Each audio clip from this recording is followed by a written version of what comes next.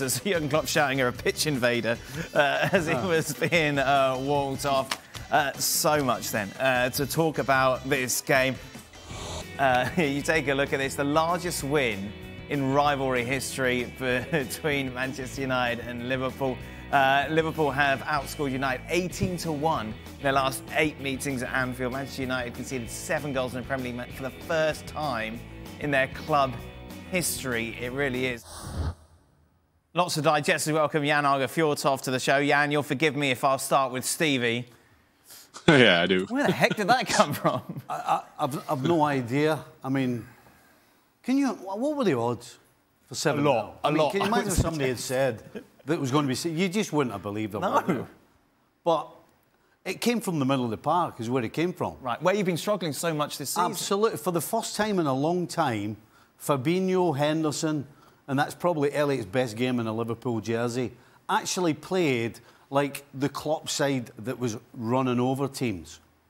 Now, we shouldn't forget that, although I disagree with Ten Hag that United were the better side in the first half, he's correct saying that they had better chances. Yes. But they weren't the better side. You know, Liverpool played all the football from the first minute to the last minute, and, you know, they took advantage of the chances that came along. And, of course, they had a clean sheet, albeit just about, with Alisson trying to throw one in again. That's why he gets a 7 on your... Yeah, that's why he gets a 7. But, no, Liverpool deserved the victory. 7-0's crazy. Yeah. But can Liverpool keep that going in the middle of the park? That's the question. If I'm Jurgen Klopp, I'm forgetting about the scoreline. I'm looking at the performance, and it all comes from the middle of the park.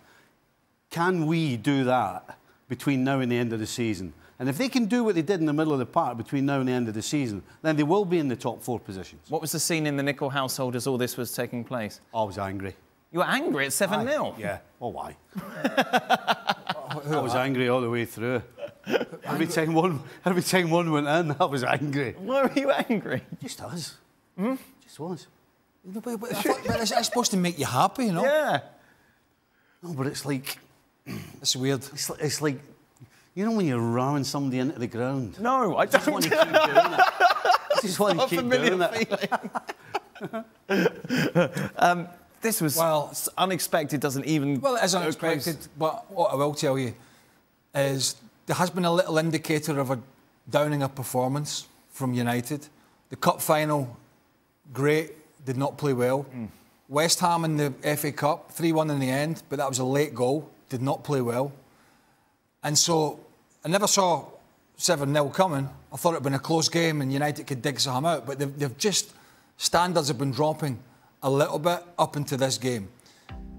Now, I think what we have here is a classic case of Liverpool, just it all happened for them, everything worked in the day. But I think quite a few of these players have been reading the headlines. Really? Yeah. I think quite a few. Who in particular today, from a United perspective, would you be disappointed with? Oh, every one of them, to be honest with you. Right. But quite frankly, that was a pub performance in the second half. Absolute shambles and embarrassment. 3 or 4-0, maybe 5, as I said to you, is a bad day at the office. Yeah. 7-0 in any game, never mind your rivals, is a total shambles. And to capitulate in the manner in which they did, and they were half-hearted in the end, didn't look as if they were that bothered. I mean, some of the attempts at challenges and clearances were just awful.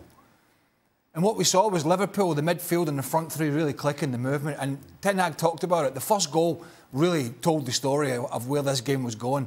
Diego Dalot got sucked in and followed Andy Robertson into the middle of the field, and that left Fred. Now, we should have done a better job, Fred, with his experience.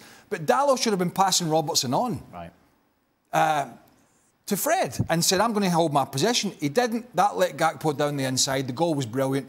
I thought Liverpool it just felt like it was back. Right, yeah. And for United, it felt like it was back, but in a bad way. In a real bad way. Surely, Jan, this is worthy of an unbelievable, isn't it?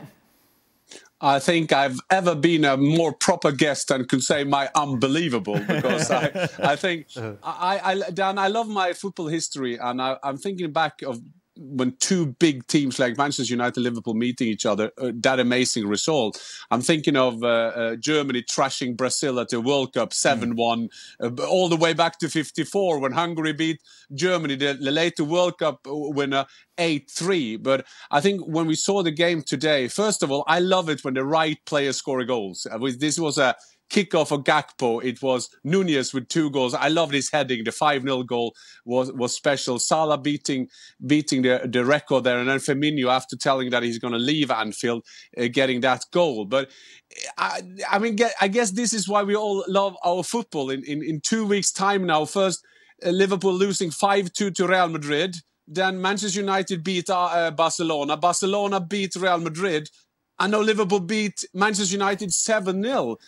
And to the point of Manchester United, yes, they were okay in the first half. They were maybe the better team. But, I mean, sometimes we just have to dig out the cliches. You're not worthy using that Manchester United shirt, because this is so embarrassing. It just shows you that you can build up a reputation. You can build up a solid background. You can build up a Ten Hag who has got the right attitude into them. And then you can break it all down in 45 minutes. And that is damn unbelievable. Yeah, most definitely. You take a look at that United performance, particularly in the second half. Is that just a blip? Is that, as Craig says, on believing the headlines? I can't make my mind up, because that's the 3rd time this season that they've been completely annihilated. Right, first time for like a long... There's quite a gap, isn't there, between the City and the Brentford games, and obviously... Yeah, yes. I think for the first time in a long time, we have to look at Ten Hag. Right. What did he do wrong?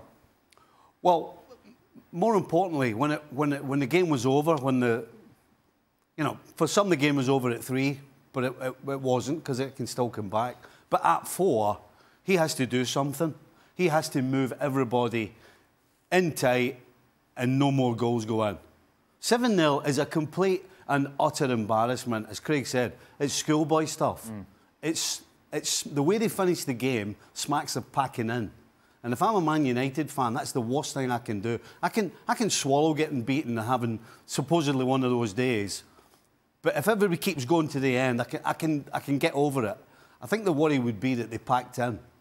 And actually, Ten Hag, in my opinion, didn't help them, because what he should have done, and somebody on the field, and that's why your captain's there. Bruno Fernandes did nothing when somebody pulled the plug.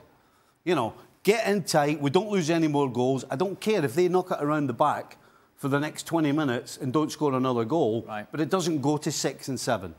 I think Ten Hag's culpable for that. Now, the other one he's culpable for is why Marcus Rashford didn't start on the left-hand side. And that's not why they lost the game. But at the same time, are you kidding?